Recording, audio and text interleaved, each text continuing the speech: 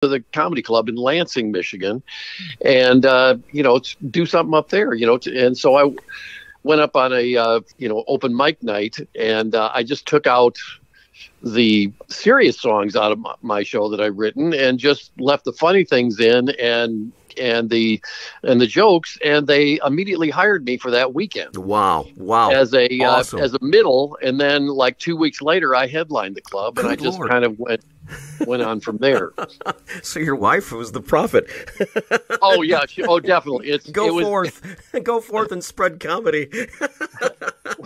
Well, it was like, I liken it to in the Matrix, when Neo's dead, from fighting in the Matrix or whatever, and Trinity, his girlfriend, comes up and kisses him like the prince in Snow White, Mm-hmm. and he wakes up and she says, "Now get up."